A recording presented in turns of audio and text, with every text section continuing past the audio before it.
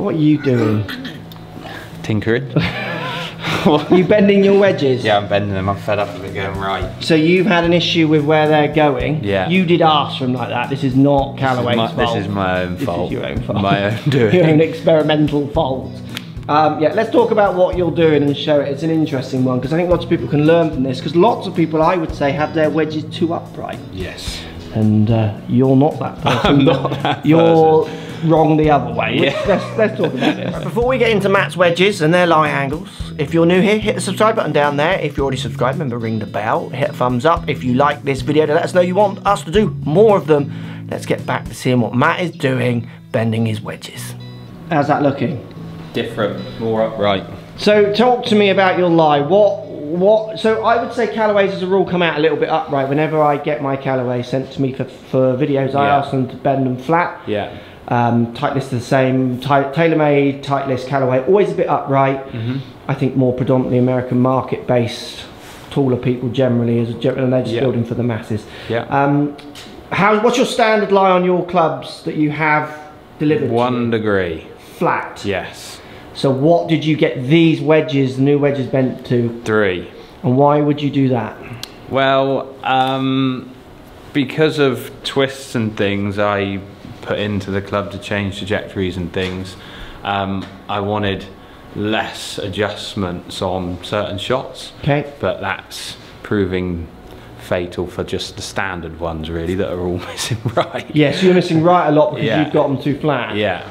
So general rule I found, I think, which is what you would go, your iron's 1 flat, but then you're tempted to have you used to have your wedges 2 flat, yeah. But you went 3 to try and push it a bit more. Yeah. If you have your wedges 1 flat, so the same as your irons, what does that make you feel like you're going to miss? Left. Right. So if someone say, I mean, how many students do you see with clubs that are built too upright for them? A lot. And then their wedges are just like, if you're pulling your wedges, this is a great place where you can look for improvement. It was kind of a test, and the test obviously didn't go how I planned. Yeah, so absolutely. It's good that we can change it again. So this is now standard, or you put this to 1 flat or 2? This is 1 flat, I think. I moved this 2 degrees. So this is now in line with your normal set? Yeah. Obviously we would. No right ball, look at that. Yeah, well, I mean, you can see it if you're watching the latest vlogs, the amount of wedges you hit right. When I'm editing them, I'm like, that's right, that's right. There's not 1 left. Yeah, yeah. Isn't that nice to see? Yes, that actually went straight to left. Pleasing me. Yeah, yeah. Right, let's show one that's not being bent then, one of your flat ones.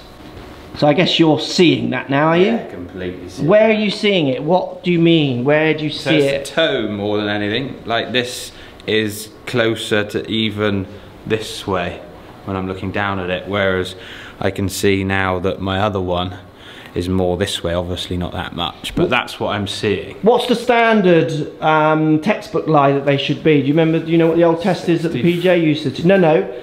So no measurements. Like, like a coin under the end. Yeah, so like, I mean, that's you should be able to put a 2p slightly under to about here, basically. So you don't want them starting flat, because there'll always be a bit of shaft manipulation as your hands go to adjust as well into impact. So this is the flat one.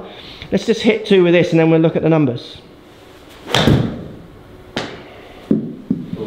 Swine. It's a good shot. It's equally right as it is left, but again, you just don't like seeing that. Because it's weak over there too. Is that what you feel? Yeah. A lot of it, it's, you know, like Rory's. Yeah. When he pops some iron over there, that's what I feel like I'm doing. Yeah, you're doing a Rory. No one wants to do a Rory, do they? Lost his tour card, didn't he?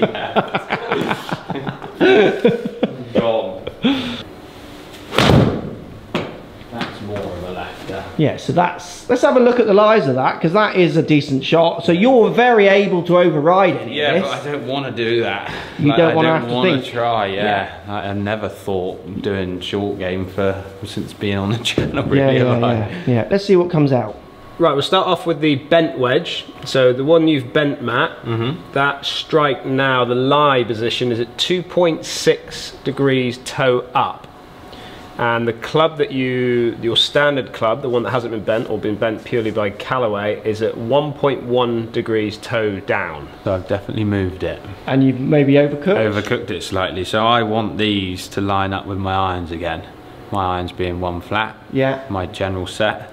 And these to be 2, so I reckon I've just overcooked that a tiny little bit. Yeah, and we've definitely seen that in the results, haven't we? Yeah. So back to the bender machine just to fine tune. Again, as well, when you think of fittings that I've done in the past, I'm sure you're the same, Dan, as doing more fittings, is that people go set of irons or drive or what have you, and then they go, can we get some wedges and like bung them on at the end a little bit? It's such a bung on at the end, isn't it? Yeah, so important. The way, I mean, really good fitters, the guys on tour that I'm seeing, not even every club is the same lie. And I spoke to one of the Titleist guys who make the clubs, and he was saying, really, you should think about, you could, if you're going to do it properly, you would have every club fitted. Because, and I'm saying, my hybrid, for instance, is not shaping the same. Yeah, you fade it sometimes, don't you, with your hybrid? So if you want to see certain shapes, certain clubs, Lockey can do that. Yeah. You've overcooked it, Matt.